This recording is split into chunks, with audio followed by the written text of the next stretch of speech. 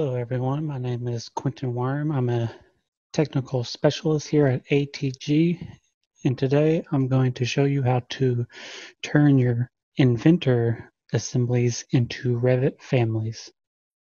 All you need to do is have the Inventor assembly you want to convert open, and then up in the top tabs you'll go to the Environments tab.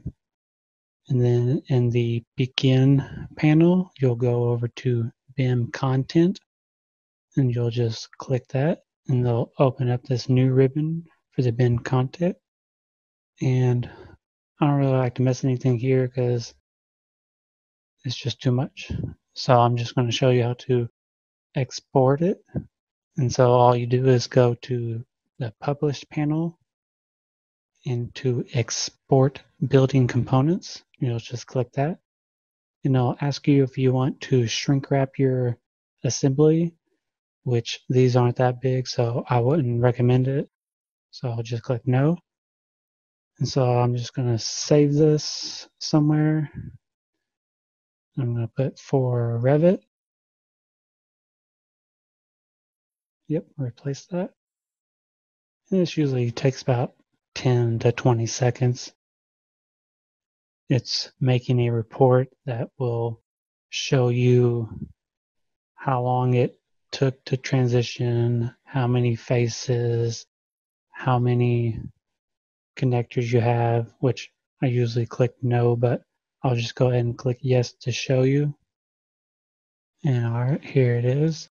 It tells you when you made it, where the file is located, the translation time, how long it took, the boundary box of your assembly, how many faces it has, connectors, properties, and parameters, which I don't really need any of this, so I don't really worry about it.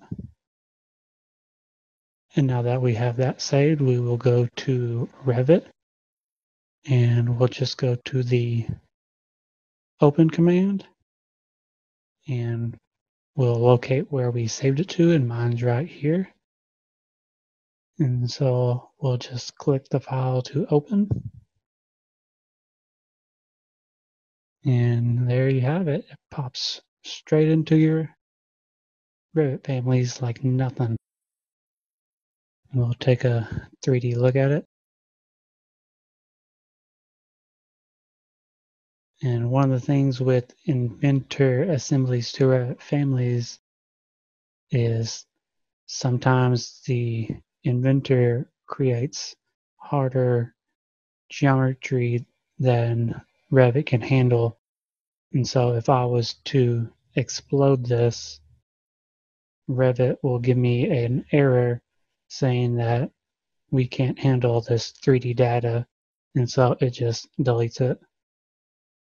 And so I usually just leave it unexploded. That way I don't have to worry about anything disappearing or whatnot.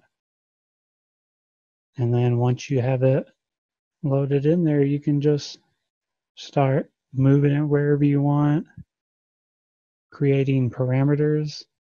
So I'm just going to call one ceiling height, make that an instance, put that at 8 foot.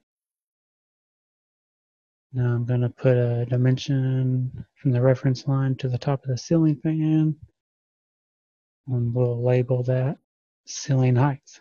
And there it changes it straight to 8 foot. So we'll load this into the Revit model. I'm going to place it right there in front of the section view. We'll go to the section, and you see I have my ceiling set at 9 foot. And so all I need to do is just come in here and change the instance parameter to 9 foot. And there you have it. Inventor Assembly to Revit family.